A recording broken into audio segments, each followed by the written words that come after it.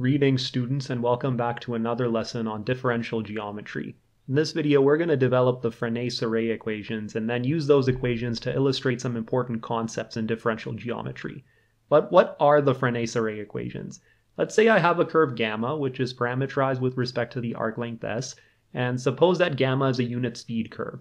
As I discussed in the previous video, if I pick a point s on gamma, there are three important vectors that tell me the behavior of gamma at this point.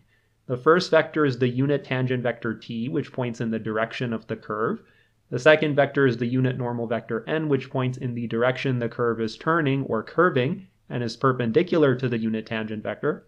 The third vector is the binormal vector, which is obtained from the cross product of the unit tangent vector and the unit normal vector. This is what b looks like when we use the right-hand rule, at least on this curve gamma here.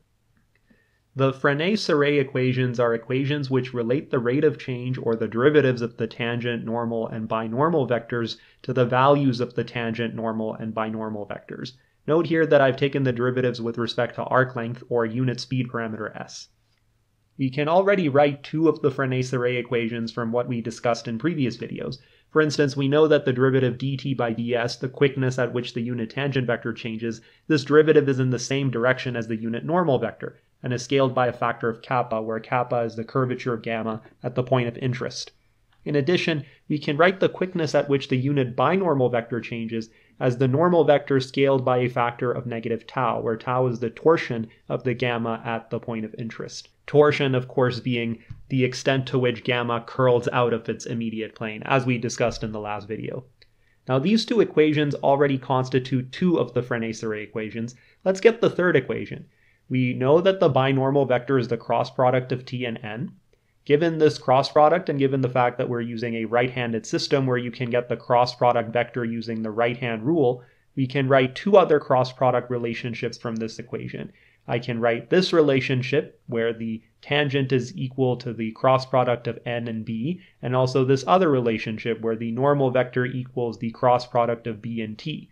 You can verify using the right-hand rule from this diagram up here for gamma that these two relationships are also true. Let's use this third relationship between n and b cross t, and let's take the derivative of both sides with respect to s. If we take this derivative, we can use the product rule to write dn by ds as the following. If we now substitute dB by ds and dt by ds from the first two Frenet-Serret equations we wrote, we get the following. Now, n cross t in here is just the opposite of t cross n, so it's equal to negative b. Meanwhile, if we take the kappa outside, since it's a scalar, b cross n will be the negative of n cross b, so it's equal to negative t. Again, you can use the diagram we drew of gamma of s and the right-hand rule to verify that these negative relationships are correct. When we make the substitutions for the cross product, we find that dn by ds in the end is given by tau times the binormal vector minus kappa times the tangent vector.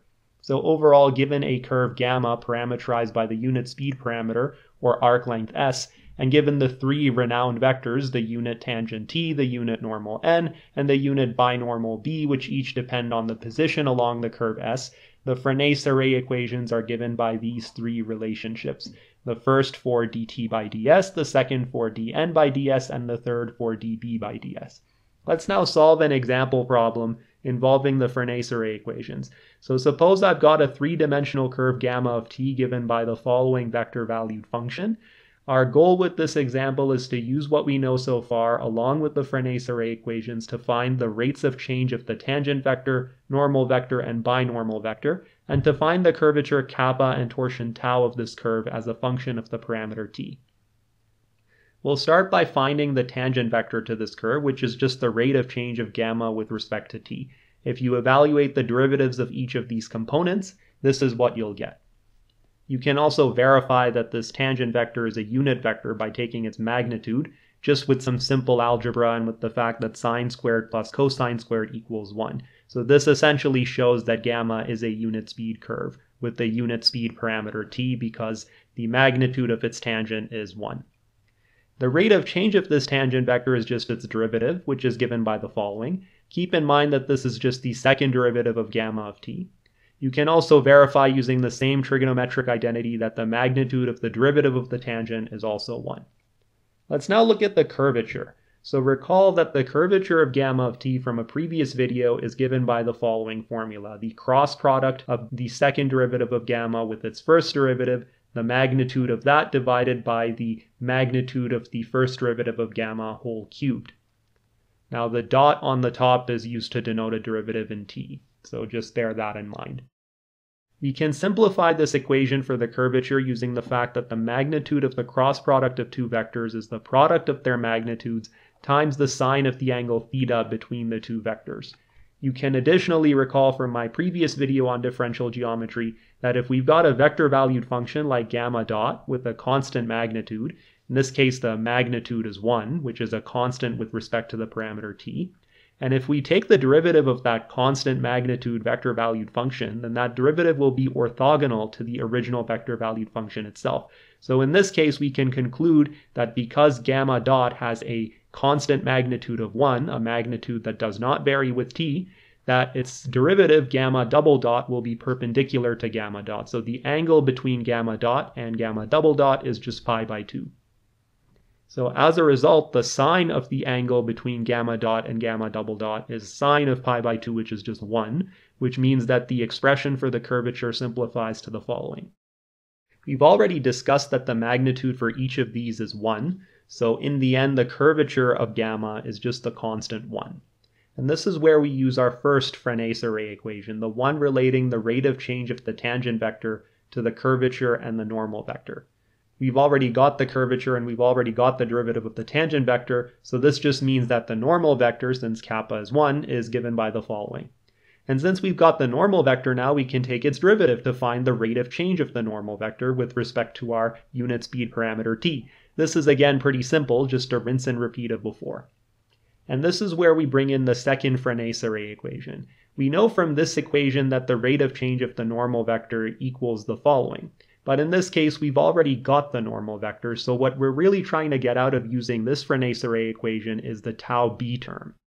So let's plug in the derivative of the normal vector, the kappa, and the tangent vector to end up with this vector equation. And if we now isolate the tau times b term, we get a 0 vector. So this leaves us with two possibilities. The first is that the binormal vector b is 0, but this doesn't make sense since the binormal vector, the cross product of t and n, cannot be 0 since t and n aren't even parallel to each other. They're supposed to be perpendicular by definition. The only other possibility which happens to be the case here is that the torsion tau is 0. And this is indeed the possibility that's true. And this brings us to our third Frenet-Serret equation, which gives us the rate of change of the binormal vector. And since this rate of change is directly related to the torsion, and since we've shown that the torsion of gamma is 0, we can conclude that the rate of change of the binormal vector is also 0.